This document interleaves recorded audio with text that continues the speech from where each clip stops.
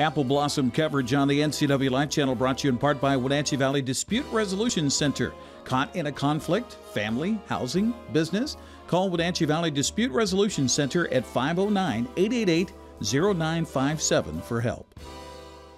This week, we get a special opportunity to meet the top 10 candidates for the Royalty Selection Pageant presented by Cashmere Valley Bank coming up this Saturday here on the NCWLIFE channel. Our first candidate is Elyse Long. Hi, Elyse. Hi, Eric. How are you? Good, thank you. Tell us, before I get to this, tell us a little bit about yourself. Well, I am an only child. I'm a senior at Wenatchee High School, but I do running start. I was born in Oregon and moved to the beautiful Valley when I was 5. Really? Yes. Okay, so when you're 5, do you really feel that you're a stranger to a new place, or is everything new when you're 5? Well, I came from a fairly small town, so this was a big city for me, and went to preschool with my best friends, and I just remember being very homey and just close to everything, and your world kind of gets shaken up when you're 5 and you leave your best friends. Yeah, I imagine so, because that's everything you know, basically, aside from your family, right? Yes, and we moved here, and just for my mom's job, we don't have any family over here, so it's just my parents and I. You said in your bio that you're a nanny. How did you start that? Well, I got my babysitting certificate, which is odd. It's a real thing. Okay. It is. The Red Cross when I was about 12, and I've just always loved being around kids. And then I worked at the kids club at the Rack, and that's how I met the kid that I nanny. Okay. The mom brought him at the Rack. 2. 2? Yep, just turned 2 in December. Okay, how is it with the terrible 2s and things like that? He's not too terrible. Oh, okay. Yeah. Okay, well, that's your doing, right? Yes. Sports medicine. Yes. I know that's huge in your life. Mm-hmm. Congratulations on your recent chance at an award. That's awesome to be nationally challenged like that. How did you get into it? Well, my mom was an athletic trainer.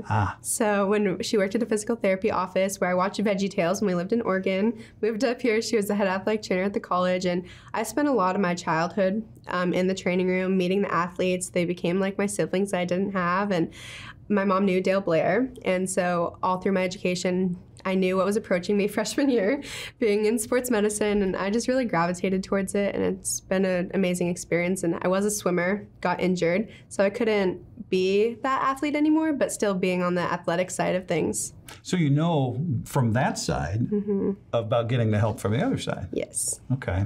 Is that your future? Is that what you want to do, follow in Mom's footsteps? It is not. Oh, okay. That is the million-dollar question, but it's not the future. Okay.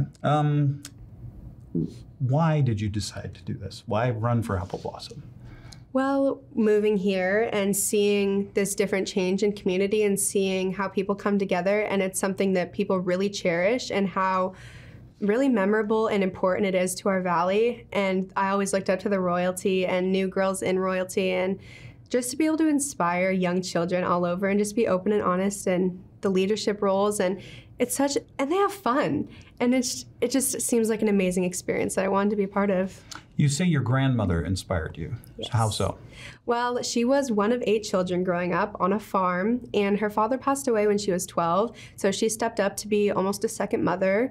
And once she was 19, she had my aunt and then my father, and she was a superstar mom while my grandfather was in the military. And then when she was remarried, her second husband had a stroke, and he was put in a wheelchair, and she spent the last 20 years taking care of him. And she's always been the glue, no matter what was going on. We have family bingo every Christmas, and she's, like I said, the glue, and she's such an inspiration. And what's her name?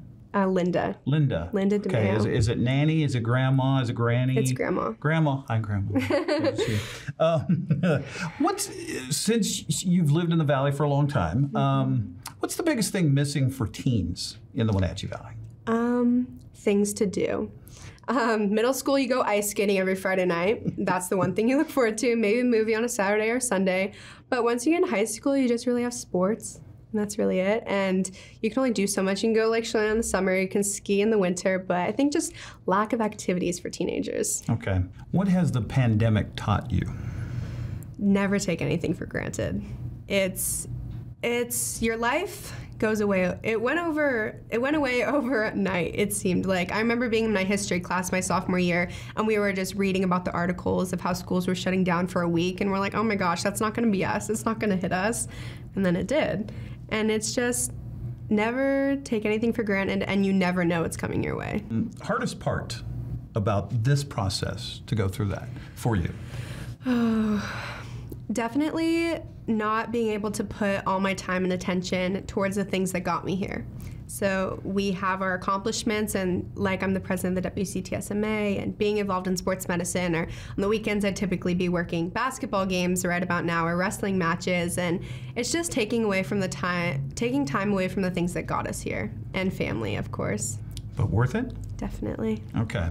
This is kind of a curveball question for you. Mm-hmm. All right, so you have a choice of 3 things here. Okay. To skydive, to deep sea dive, or just take a long drive. Which would you choose and why?